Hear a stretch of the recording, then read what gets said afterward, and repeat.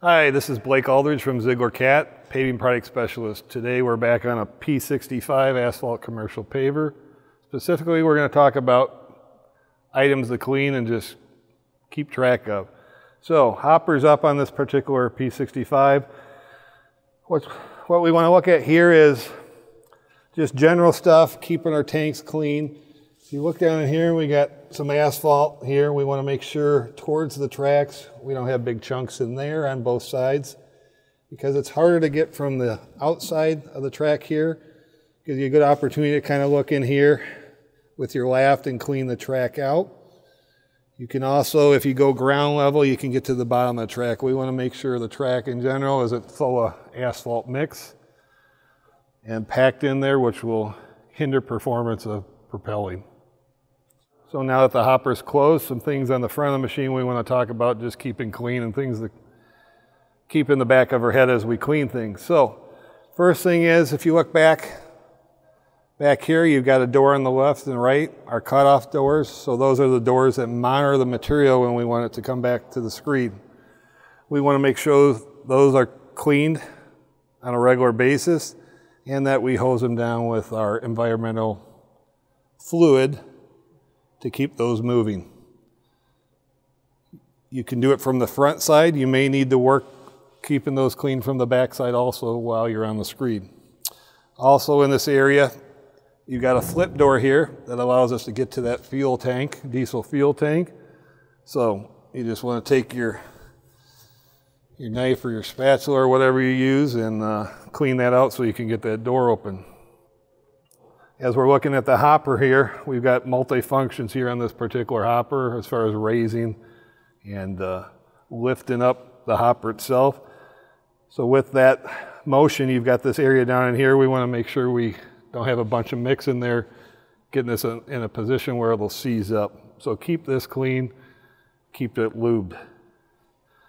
Going from there, on the very front here, we want to make sure our push rollers,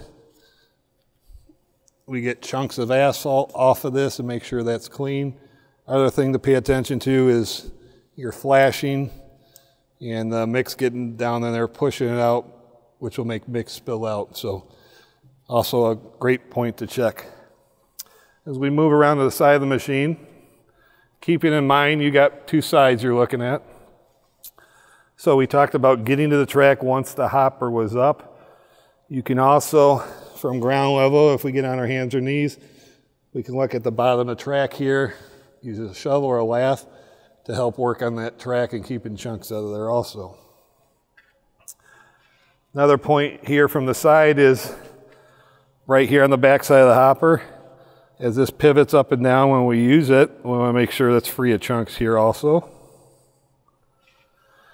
If we move back around the screed, specifically with this screed extended out, you have your extender out. Something we want to make sure is we've got all the asphalt cleaned out of this area with the auger and where the bearing is, especially this inner bearing. We want to make sure is cleaned up and we don't have chunks in there.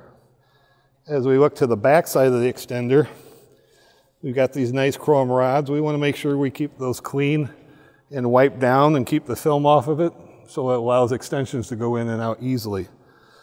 Also, chunks of asphalt will build up here as we pave and back into piles, mix gets pushed in there, so you want to make sure you always keep that clean also. Coming around to the back of the screed, once again, we want to make sure the front face, we want to kind of reach down in here, check this interface of the crown area and inside the extensions and keep that clean. Along with our walkway, we want to keep that nice and clean so it doesn't become a trip hazard. Thanks for going through the P65 with me today. If you have any further questions, feel free to call a Ziegler branch at you.